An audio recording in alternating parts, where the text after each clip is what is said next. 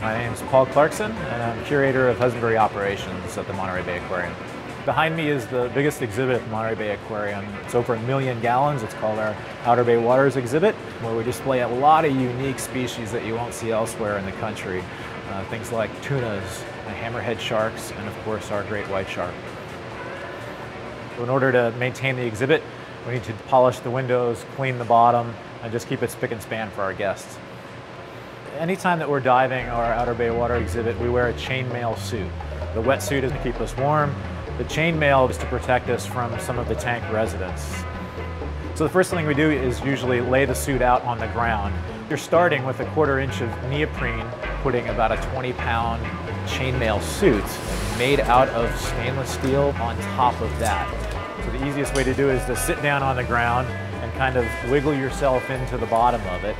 Once the legs are in, there are some snaps on each ankle. And then from there, you can start pulling it up like a set of pants. But then it has a set of suspenders that go along with it to keep the legs up on you and not drooping down like a wet blanket.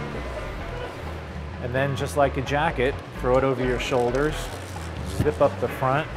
There's a belt that snaps.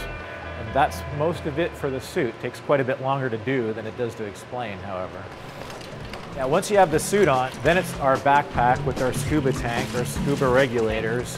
The last things that are really going on are a chainmail hood that comes up over the top, chainmail gloves,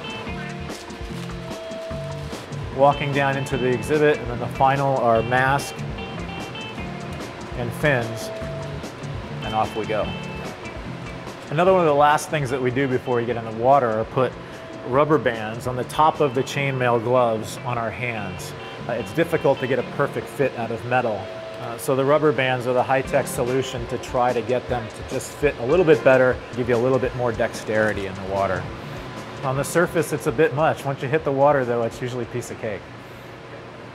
Some days you'll get in and the animals are not particularly interested in what you're doing. And other days they might show quite a lot of interest, which is why we assign a safety diver every time we're in the water, someone who's watching the animals and their behavior. The safety diver will always have a 5-foot-long pole with a red end on it. And if the shark were to come close enough, it allows us to give them kind of a gentle guide away from the dive team.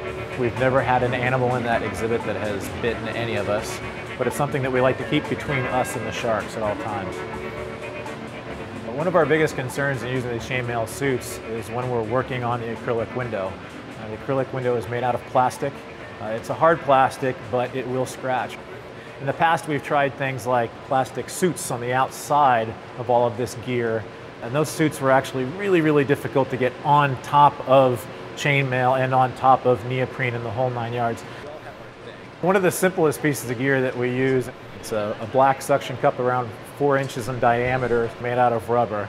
And that allows you, when you're working on a vertical surface, to hold on to that acrylic window and still get some leverage and polish the window. It's one of my favorite pieces of gear because it's only about $5, but I'm very particular about the suction cup I use because it makes life a lot simpler. The favorite thing I think to doing what I'm doing is that I'm just as excited about these animals as the people that walk in the door and are seeing these things for the first time.